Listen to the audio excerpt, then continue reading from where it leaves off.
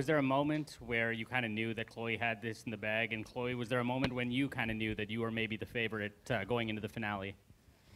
No, there wasn't. I swear, after last season, I swore I would never try to assume who was going to win this show again. Somehow in my mind, I told Chris Blue tonight, I said, man, I just knew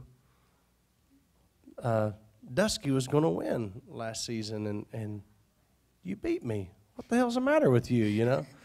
Because I had it in my mind, you know. I think there's, you know, watching iTunes is so deceiving, you know. And then somebody like Chloe comes along, and watching iTunes is exactly goes right along with what we've learned all season. So, you know, I don't know what the hell's going on around this show.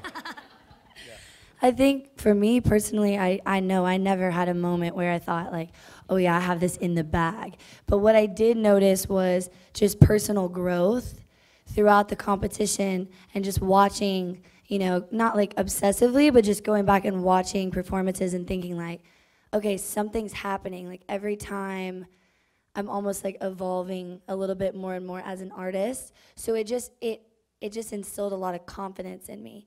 Not like I had it in the bag, but just confidence in general, you know? Like coming onto the show, I didn't really have any, if I'm being honest. So no matter what, I was like, I'm walking away with a sense of who I am, even if that's just the beginning, you know?